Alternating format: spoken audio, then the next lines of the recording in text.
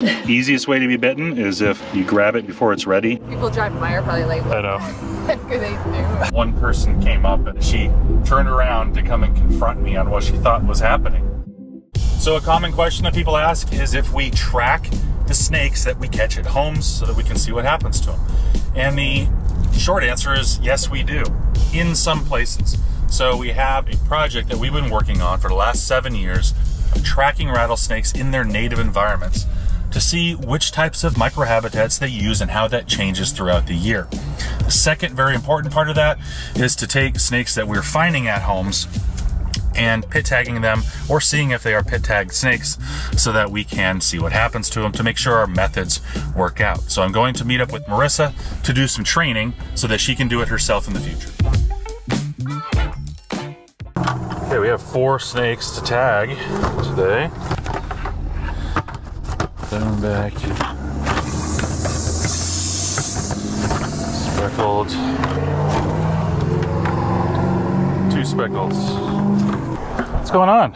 I have fun stuff for you. Tubes. Okay. Bunch of tags, gloves. Okay, so take a little production line here. I'll show you the way when I do it. All right, so there's one in the array. This is the speck that you dropped off at Eric's house. Okay, that night, okay. Yeah, so I have all of them still. I haven't released anything. Oh, okay. But they're all happy. They all got water and stuff. Yeah. There's a little bit. Don't put your hand in there until it's halfway up. Okay. If it's right there, it can still come out. So if it's up, so that's too big to work with. Right, so then you do that, and then you take a smaller tube that's the actual size. And put it in. Make sure, watch your fingers on this side. And that'll work. Any female that you think is gravid, we're not going to tag. Okay. So just make sure to really check, palpitate. This is a male. And yeah, so where we're going to be putting a tag is underneath the rib cage in about here somewhere. Okay. Okay, so you're trying not to perforate, but back in this lower third, you're not going to perforate any organs or anything up here. We don't want to put it just in the skin because it gets pushed out pretty quickly. So underneath the ribs, around the side, just use one of these alcohol pads. Scrub it down. This thing is super sharp. Okay. So be careful. And it's already in there, locked and loaded? Yep, it is. That's what's good about these is like you clean the side of the snake, but then this is a one-time use syringe, so it's super clean. So where the ribs are, like right here along this edge, just kind of feel where they're at just to make sure everything's good. And you want to go right on the edge here, up against the scales like this. It's not going to like it. You'll feel a little pop. So you went up, okay. Yep, and about halfway, I'm just gonna put it right there.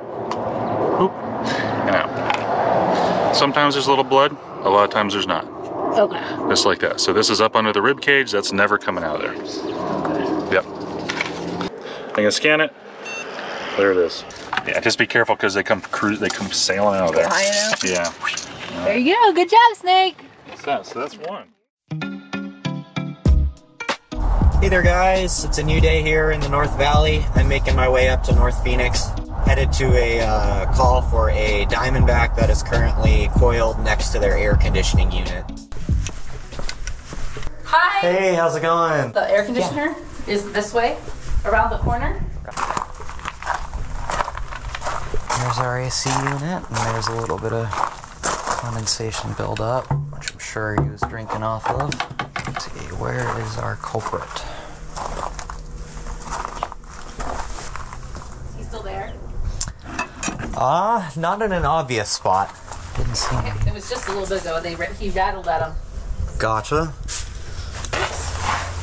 Seriously, you're brave. I don't see him hiding here, so I'm good to duck down a little bit. Oh my god. Oh, there you are. Wait, you found him? Yeah. Where? Of course. He wants to be in here because it's nice and shady and away from the predator that's poking at him. So the last thing he wants to do is lunge at me. Come my way. Oh, yeah. A little bit. There we go.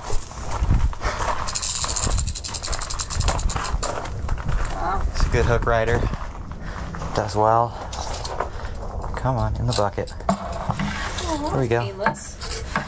Once we got him out, it made it nice and easy, but it was a little bit of a struggle getting him out from underneath that unit there. Are you sure there's no more friends anywhere? Let me double check. Wait, put the lid on. Yeah, fair. I promise you he's not going anywhere once he's in here, but we'll secure him just to be safe. And let me make sure that there's no friends hiding underneath here.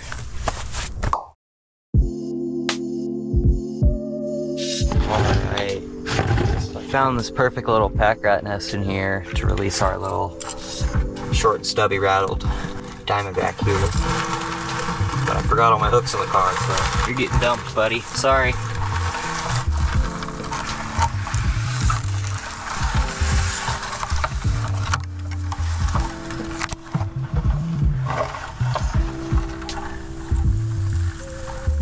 There he goes. Not much of a rattle to work with, but it'll regrow. Enjoy freedom. One down, 3 to go. I'll do one more and then have you do one. Okay, it's a diamondback. Just be patient. That's the easiest way to be bitten, is if you grab it before it's ready, or this can take a little while sometimes for this stuff. Okay, here we go. Oh, look at that. Okay.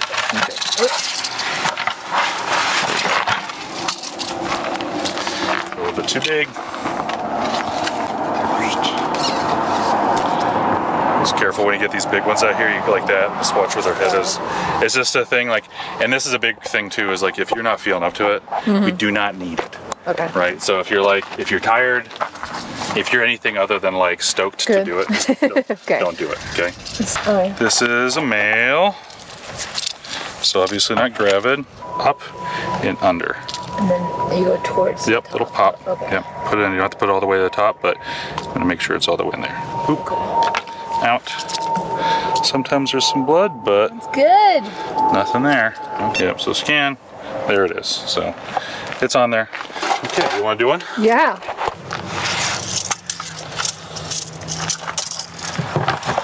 You guys are all happy. They got some water and stuff. Good.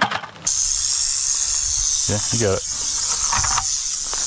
And then swap it. Like right there, right? Yep, that's perfect. But people driving by are probably like, what? I know. What could they do? Actually do it. So I'm gonna go like right there. Yep. And you went like kind of down. Down and then up and around. Here you go. If you feel a little pop, stick it in. Okay. That's it. Do you think you can do that? Yeah. Just like that? How did it go? Yeah, it was great. Okay. I mean, that's pretty much all it is. Okay. Just the big part to really pay attention to is just like, don't pretend that it's the most dangerous thing in the world, because it's such a different situation. Also, in the process of it, it gets hurt, right? Yeah. So it'll act like, just pretend you've never handled a rattlesnake in your life. Okay, and it'll be safe. All right, I gotta go. Thank you. Okay. Do you want me to take anybody since I'm going? Do you want to take the specs? Yeah, I can take the specs. You can. Okay. Well, thank you. All right, it worked out. I will see you when I see you. All right, see you later. Bye. Sooner than later. Yes. Alright, well that was fun. I'm glad we finally got to meet up and Brian was able to teach me how to tag the snakes, so that was awesome. We've been meaning to meet up and do this actually for a few years now. But as you can see, the line gets busy, it starts ringing and we gotta leave, so it's really hard sometimes to meet up because everyone is every part of the valley and it's just hard. We were just running calls. So I have the snakes. I have to tag one more at my house. All these specs were found in the pretty much exact same spot. So I'm gonna go relocate them all this evening. All right, Marissa just sent me a call somewhere in Carefree for a rattlesnake, I believe. It is 100 degrees on the nose right now. So this is when the fun begins. Sounds like a snake coiled up by the front door, which is going to be a pretty common theme for the next couple of months as snakes' behavior shifts from trying to eat and mate and all that to primarily just survive the summer here. And the covered front entryways that are a big part of Arizona homes, it's kind of ideal. That's not what they were planning on making, but that's what they made. Hey, how's it going? Oh, yeah. All right, yeah. So right now is that time of year that they want to be cool. Yeah. So north facing, I assume. Nice, Yeah. nice easy place to hide.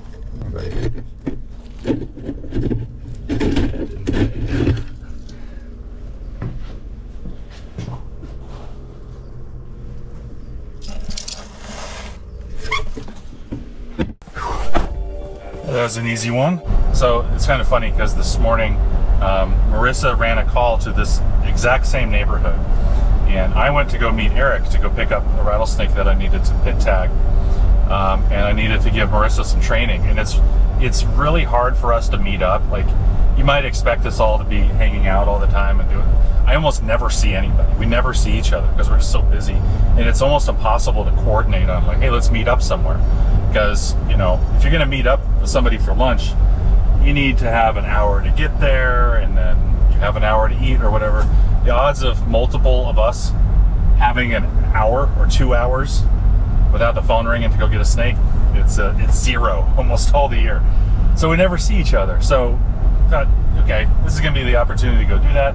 How about you finish up your inspection? I'll come out to you, and we'll do training right there. We'll pick a wide spot on the side of the road and teach you how to do this pit tagging stuff. So we did that, and I came out there, and we met up and had 5 rattlesnakes plus 1 in the bucket. Anyway, we're parked off the side of the road in this community, and people are driving by like, what are they doing?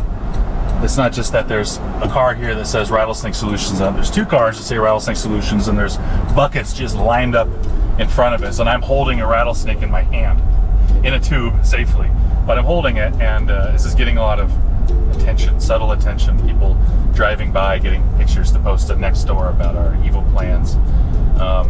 And finally, right after Marissa left, one person came up, and I noticed her taking pictures of my car, and I rolled down my window and waved to her, and I'm so glad that she turned around to come and confront me on what she thought was happening. She thought that, and I'm sure everyone else thought that, we had pulled up and we had buckets and buckets of rattlesnakes, and we were dumping them off out here right outside their homes. Nope, that's not what we're doing, and I'm glad I was able to explain. And also explain that the security company here that does do that is operating illegally. So, ended up being a good conversation, gave her my card. All good. Hopefully our cars are not over the next door pages for this area. There's a nice big pack rat nest at the base of this tree, up off the edge of this wash a little bit, so it's not going to flood out. And this is a perfect spot to release a snake like this, and he is ready to go. Or she. Oh man, I told him it was a male. This is a female. Because I wasn't paying attention. Really pretty snake. Easy going too, look at that. And actually, I think she is gravid. This is not just a snake, this is a pregnant rattlesnake. You can tell, look at that wide body. It's still a little early in the year for them to be showing very much, but she is. That is a pretty snake. Come on. That wide body right there. Okay, go ahead. There she goes. Nice little tunnel.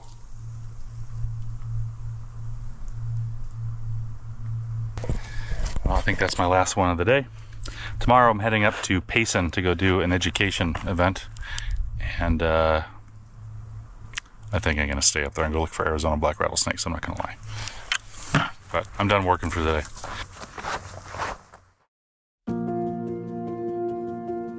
Alright, now we need a tube by snake. Got everything there.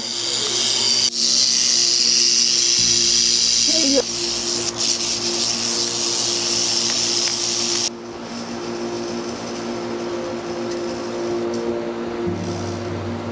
Down. Up. Go. No blood. Boom.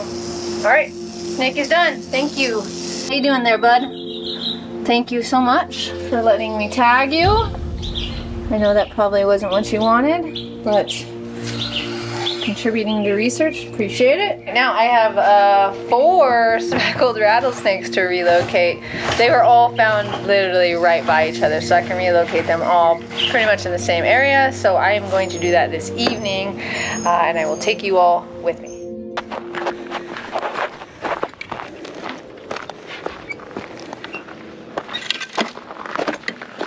All right, we got 4 snakes here. How are you guys doing? You ready to go home? They're ready to go home. I know. So I'm gonna put 2 right here and 2 just right over there. They are all found. Well, 2 were found together, and the other 2 were like 50 meters from where the other ones were found. So they're all the whole gang's friends. So they're familiar with each other, I'm sure. So I'm gonna. This one, I think this is the female. Oh, there's a little hole there.